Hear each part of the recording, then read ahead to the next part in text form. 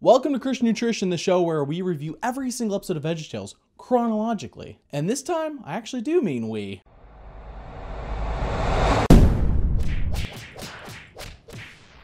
Welcome to the fan-written VeggieTales episode, and that's right, finally, it's time for the Wonderful World of Autotainment.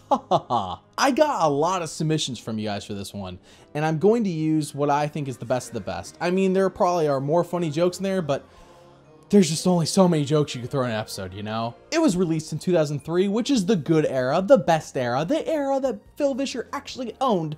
Big idea. Which means this episode should be a laugh riot. I mean, it was released around the time of Jonah, Lyle the Kindly Viking, King George and the Ducky. You know, they were on a roll. I will note that this episode took 2 weeks to produce instead of the usual 4 months, which is unusual. And it's also not considered a mainline episode, so I'm not 100% positive what to expect with this one. For every joke that is not my own in this episode, I will put a caption on the bottom of the screen like so to let you know who wrote it. Now, if you didn't put your name on the submission form when you submitted jokes, it's just gonna say anonymous. So sorry about that, but I can't read mines. Also, side note, I did edit some of your jokes to be not necessarily funnier, just to flow better with the way I talk or with the clip that we just saw. Still the same joke, just edited the way the sentence is structured, basically. So let's dive right into this wonderful world of autotainment. Okay, Larry, it's time for the theme song. Not this time, Bob. You better get on out there. No, really. I'm not doing the theme song. I knew that this day would come. Oh yes, Larry thinks that he should be in charge and Bob should be under him. Man, this is basically the polar opposite of VeggieTales on Netflix. I'll name mine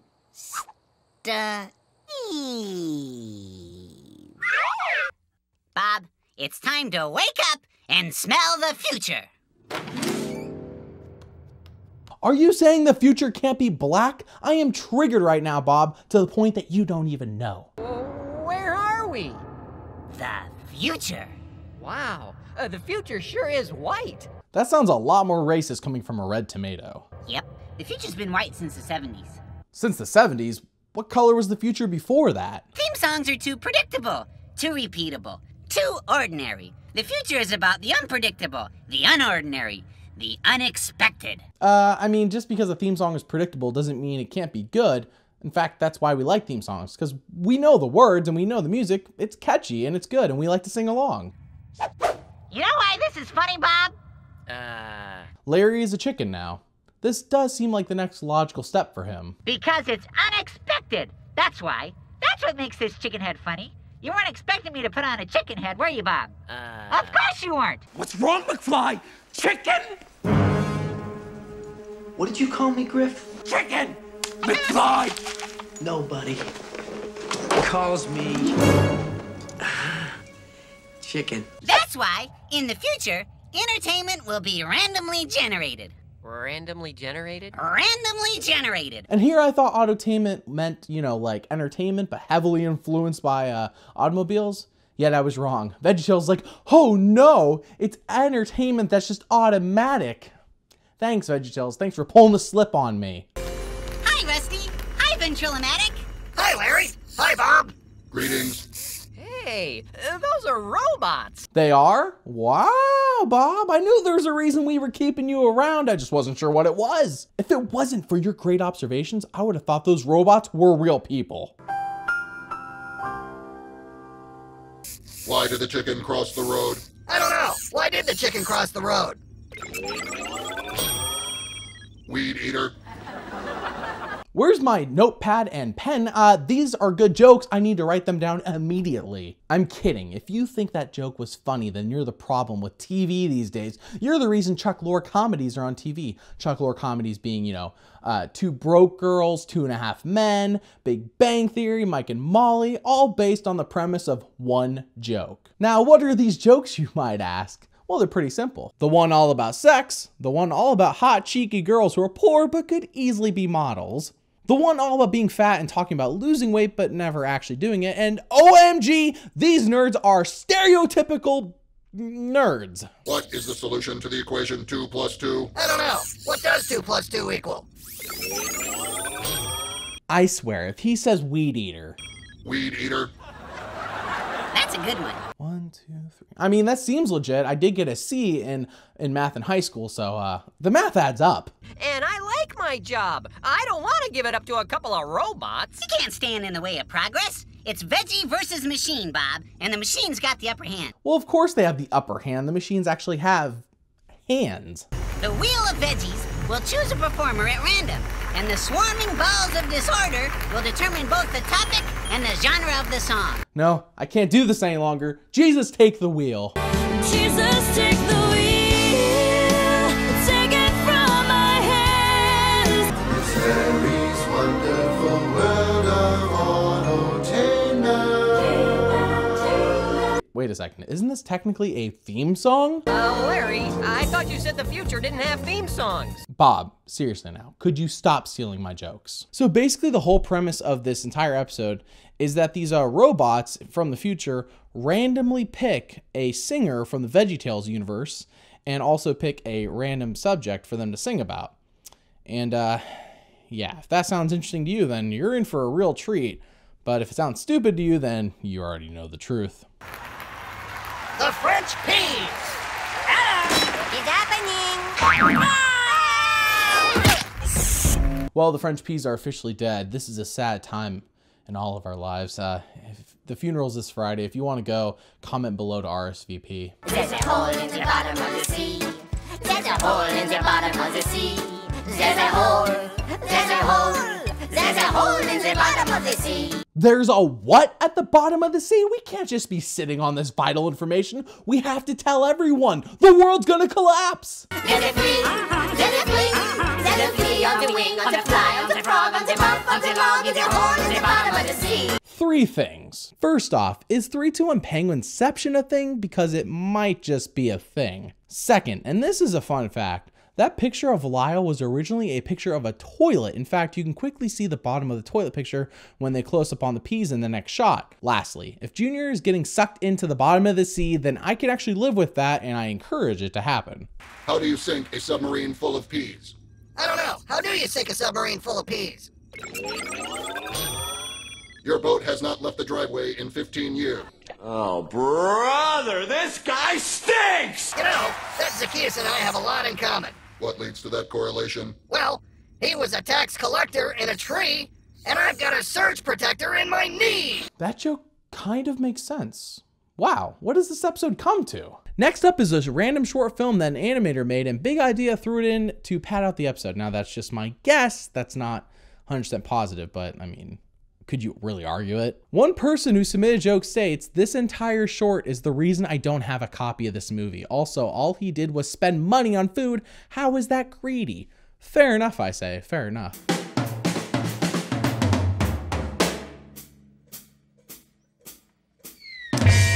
Hello, darkness, my old friend.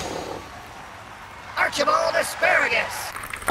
Military intelligence. I know the kings of England, and I quote the facts historical. Okay, in case you missed it, what's up with VeggieTales portraying Larry as Abraham Lincoln? He was Abraham Lincoln on a penny in Sumo of the Opera, and now this. Is there some sort of veggie propaganda going on here?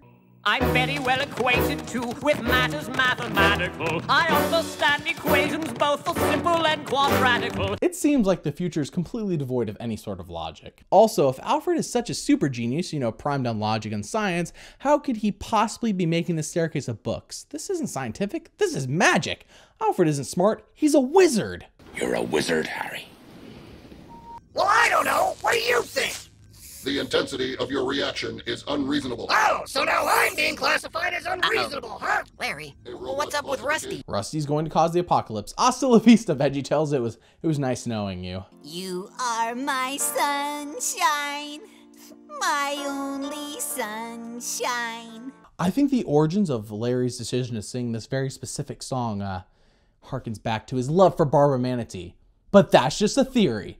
A Christian nutrition theory. You are my sunshine, my only sunshine. You make me happy. Junior got some serious hang time there, but what if? What if he wasn't jumping, but he was levitating? A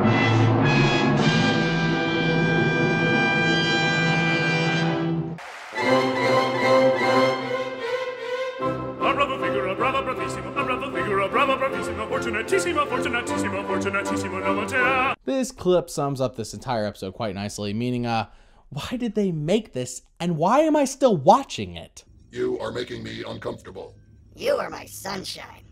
This really got homoerotic for robots, so robo-erotic? Ah, great! Big band, big donkey! You can always tell your neighbor, you can always tell your pal, if you've ever navigated on the Erie Canal. Nice job, Sal. Yeah, Pa Grape is certifiably insane. We need to get him to a mental hospital stat. Oh boy. Sal, you're on my foot. When the heck did Pa Grape get a foot? I'm putting a stop to this nonsense. All right, everyone, that's the end. I'm sorry, but this isn't gonna work. I'm calling off the future. And that, my friends, is why VeggieTales fell apart, and exactly why we have VeggieTales on Netflix. Thanks a lot. VeggieTales in the city. With all that went wrong, where's the lesson? Wait a minute. I know something we learned. Mr. Lunt, would you mind queuing up Junior? You got it. Wait, are we saying the Wheel of Veggie isn't random and that Mr. Lund can just cue Junior because Larry asked him to? That breaks all the rules we were told before. Yeah. Okay. Sure. You know, I have a fun fact about Junior in this episode. As it turns out, he isn't voiced by Lisa Fisher. She couldn't make it in time to voice him, so Mike Naraki did it and they just pitch shifted him to sound similar. In my bed, I start to pray. You know, a lot of you submitted jokes for this section. You guys knew what would happen when I viewed this.